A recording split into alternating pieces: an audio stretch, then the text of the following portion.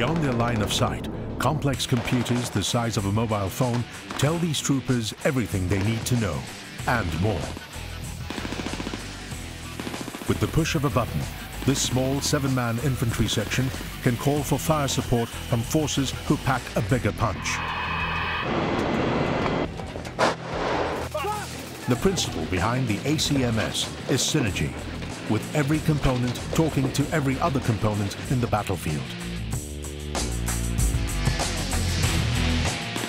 With this, soldiers right down to section commanders and team leaders become part of a larger network that is connected to other combat resources of the battalion.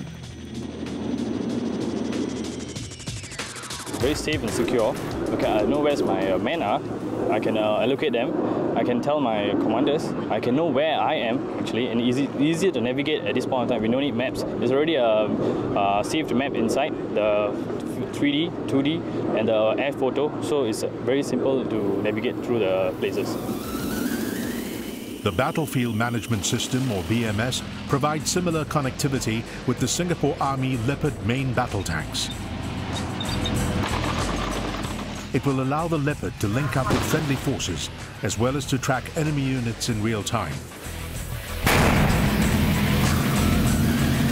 The BMS is developed locally, and it's a system developed by our Defence Science Technology Agency as well as our local defence industry. So for the BMS in Leopard itself, it's definitely going to help us in improving our sense making and allowing us to have the information much faster, and also allowing the ground commanders to make the decision faster and employ the forces much effectively.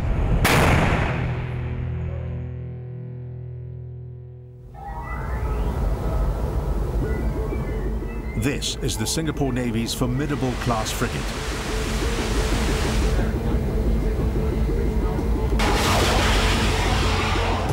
Its stealthy design makes it virtually undetectable by enemy radar and sonar. But what separates this ship from the rest of the Legion is her embedded intelligence, the locally developed Combat Management System, or CMS.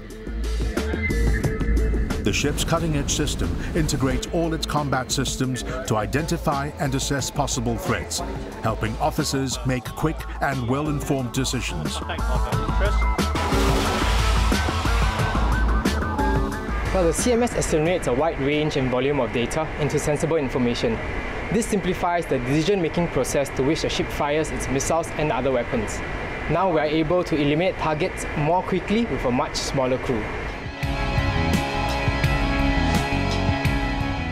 In today's network-centric warfare, information is key.